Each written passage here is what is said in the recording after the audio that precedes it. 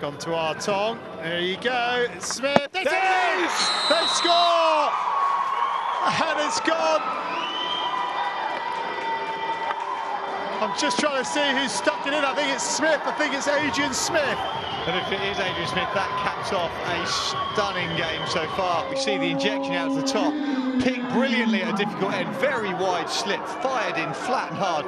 Adrian Smith on his nose. An amazing individual performance this afternoon. Goal scorer at one end, dynamic midfield play. Are you happy with how you played today?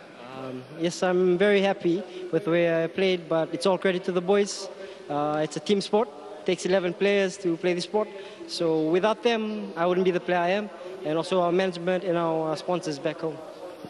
That's fantastic, thank you. And the mood in the camp, obviously after two fairly heavy losses, a 3-1, 4-1 today means that it's probably getting closer and closer to that elusive win at this level.